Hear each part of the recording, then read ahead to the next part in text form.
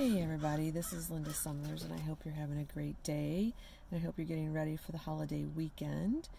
So, this video is going to be on there is no freedom when there's fear. So, if we're living in fear, we can't have freedom. So what's causing the fear? The fear is the unknown. And when there's unknown, we're afraid of what if. And so there's just no freedom in that. And so we really do want freedom, but how can you? You can't. Not when you're in fear. So it's to take a look at, what am I afraid of? There's, nobody coming after me. I'm not going to get in trouble.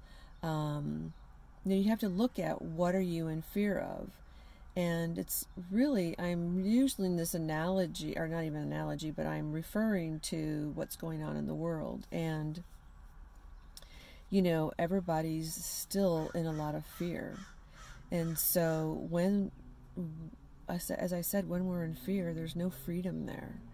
And so if we can take a look at, and I've done another video, I don't think I posted it, but take a look at, and when we see with real eyes, which is realizing, right?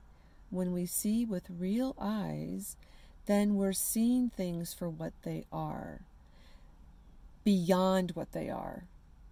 Because what we're seeing now, right, where a lot of people are in fear of, oh my gosh, I'm going to contact this, or oh my gosh, if I don't do this, and, still people are walking around with masks, and that's fine, but for what? If you're vaccinated or whatever, and even that in itself is, people got into fear of, oh my gosh, what if I get COVID? I better, get the vaccine. I shouldn't say it, the jab. So, if we're constantly in fear, there's just no freedom. And we are the land of the free. And, at least we're supposed to be the land of the free. But, so that's really my message for today, is to really start thinking about, if you desire freedom, first of all, what does freedom look like for you? And if you desire freedom, which everyone does, on every single level, everyone wants freedom, what fear, what are you afraid of? What fear is holding you back?